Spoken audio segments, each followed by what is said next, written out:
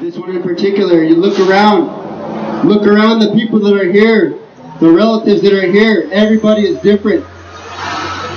Different nationalities, different families, different teachings, but yet we're all here with one heart, one mind, with that one prayer that we're trying to send to our brother, uniting with all the different rallies and all the different things that are going on across Indian country. We're joining that prayer, and we believe from our hearts that that prayer is powerful, and that by us just being here right now, it sends out that good medicine.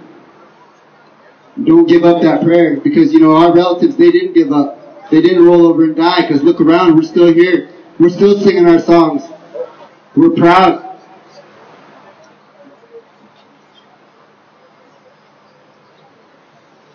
So I'm just real thankful that we have the opportunity to stand here with you, to share this floor with you. That little walk, the thoughts that go through our minds about those ones that are rotting away in those prisons. So that's what's in our hearts. That's what's behind these songs today. That's our intentions. To stay focused on those brothers. To stay focused for our brother, Leonard Peltier.